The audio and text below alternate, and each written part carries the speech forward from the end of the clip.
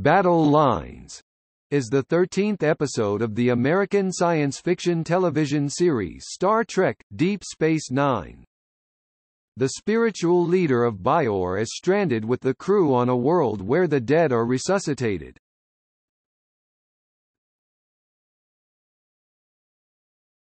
Topic. Plot. Kai Opaka, the spiritual leader of the Bajorans, comes aboard the station and requests a tour from Sisko, but during the tour she subtly asks him to take her through the wormhole. Against his better judgment he complies, and he, Bashir, Kira, and Opaka travel to the Gamma Quadrant.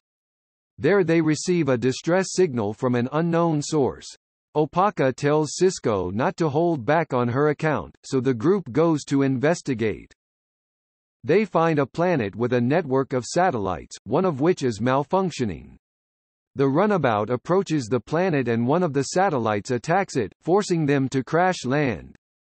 Opaka dies in the landing, which devastates Kira. However, her mourning is interrupted by a group of people called the Ennis. The Ennis explain that they are at war with a group called the Null Ennis, who could attack at any minute. They take Sisko, Bashir, and Kira to a cave-like dwelling and as predicted the Null Ennis attack within minutes.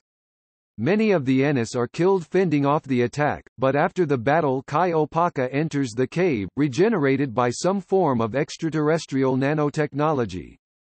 The same technology revives the Ennis and Null Ennis, but rather than a blessing it is a curse. Both groups were sent to the planet as punishment for centuries of conflict, doomed to die over and over.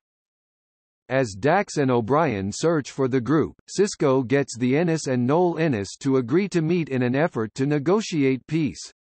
Meanwhile, Kira must face her personal demons. Years of fighting the Kardashians on Bajor have taken their toll on her and she has known nothing but violence since she was a child.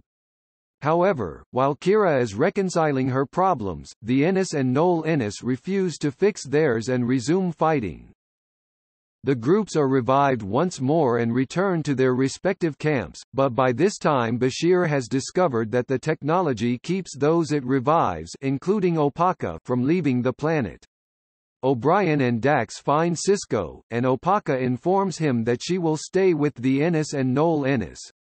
She says it is time for them to begin their healing process just as Kira has begun hers. Meanwhile, the Ennis and Null Ennis resume fighting. Before O'Brien transports Sisko, Bashir, and Kira to the runabout, Opaka tells Sisko that her work is there now, but reassures him that their paths will cross again.